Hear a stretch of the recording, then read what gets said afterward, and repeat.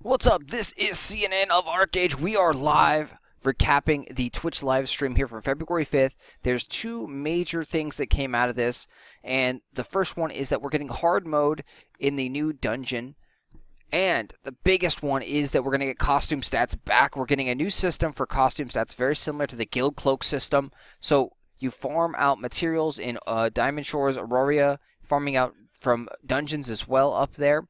And you're going to gain materials to evolve your costume thing. We don't know everything about this yet, so you evolve your costume thing, get stats, build it up. Very, very similar. You're going to go from, base gray stats, rare quality, all the way up to mythic status. It's going to take a long process to get up to mythic status. It's going to take a lot of gold and other materials to actually craft up.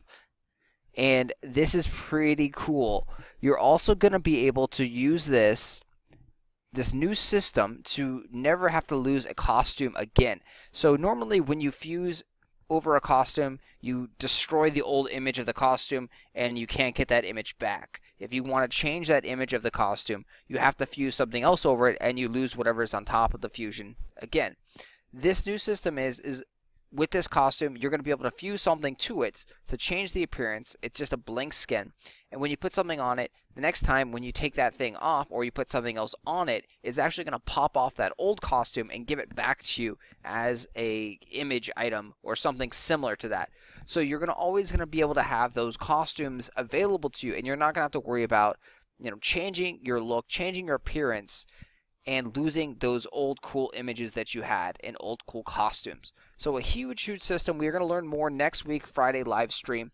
And those are the big things. They also said that server transfers are on the horizon as well, supposedly still at the end of February. And then the Black Pegasus is also coming at the end of February as well. There's also some Valentine's items coming to the cash shop. And that is about it. There's nothing new in the Valentine's store. We did get some new costumes today in the marketplace.